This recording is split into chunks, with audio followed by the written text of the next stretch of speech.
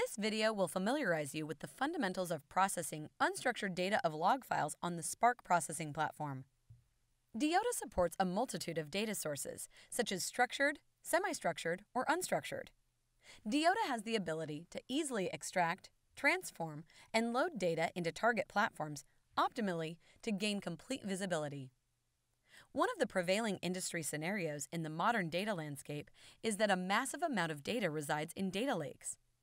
Organizations need to perform some data alterations to further take it for analysis and visualizations.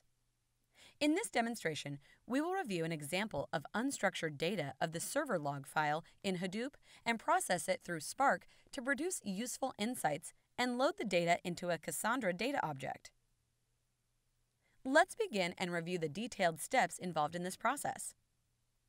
Data processing in Diyotta is performed using the transformations within the data flow.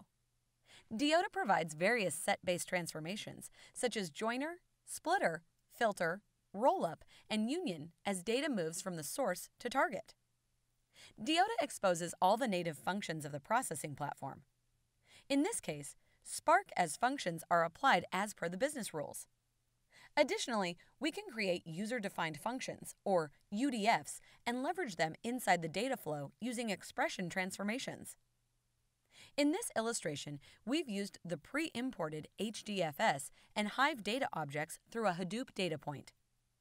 Let's take a look at the Spark data point. As we create a data point, Spark context is established to run the program in the cluster. Under Properties, we have selected Yarn mode for scheduling and resource management. Diyotta natively integrates with Spark in the Yarn mode and generates Scala instructions to execute using Spark settings. The Hadoop configuration path points to the directory which contains the configuration files for the Hadoop cluster. Diyotta provides the user the privilege of optimizing job performance. Under Runtime Properties, the push-down optimization settings can be configured at job level or at the data point level and includes number of executors, memory allocation, and creating Spark context dynamically. Next, let's review the data flow on the Spark processing platform. We have the source objects as weblog files in HDFS and the suspicious data object in Hadoop. All the transformations, expression, joiner, and rollup are performed on Spark. Hadoop and Spark work well together for processing and analyzing big data stored in HDFS. Let's toggle the interactive button to On mode to enable the View Data feature for the objects in the data flow. We can view the suspicious data in the lower pane to see if the suspicious IP address are as desired.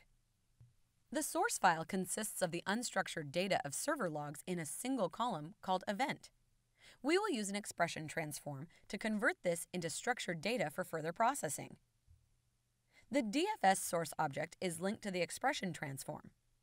Select the expression transform, and under Attributes, we can define and extract the required attribute values using a regular expression condition. These regular expressions will parse the log file to extract the text. Diyotta allows us to view data anytime during the transformation. Let's view the expression data to see if the attribute values are as desired. As confirmed here, we have the structured data. Let's split this data and route out these data sets to different targets using splitter condition. Here we have defined 4 splitter conditions. The good condition extracts the good server request data with a response code equal to 200. The bad condition extracts the bad server request data with a response code not equal to 200. The all and stats condition redirects all the data to the linked target object for further processing. Next, to redirect data from the splitter transform into the target table, we used the predefined target object in Cassandra and linked the splitter condition of good and bad respectively. Let's review how we can further process the data using the joiner transform. To keep track of the suspicious hits on the server, join the third splitter condition dataset result with the suspicious data object on Hive containing the suspected IP address. We can load the resultant data set into the predefined Cassandra suspicious data object by automapping the attributes. Next, to get the count to the different request types, such as get, post, head at given timestamp, we have used the expression transform to hold the required attributes from the fourth splitter condition. The expression transform is linked with rollup transform to get the total count based on grouped attributes that is requested type and timestamp.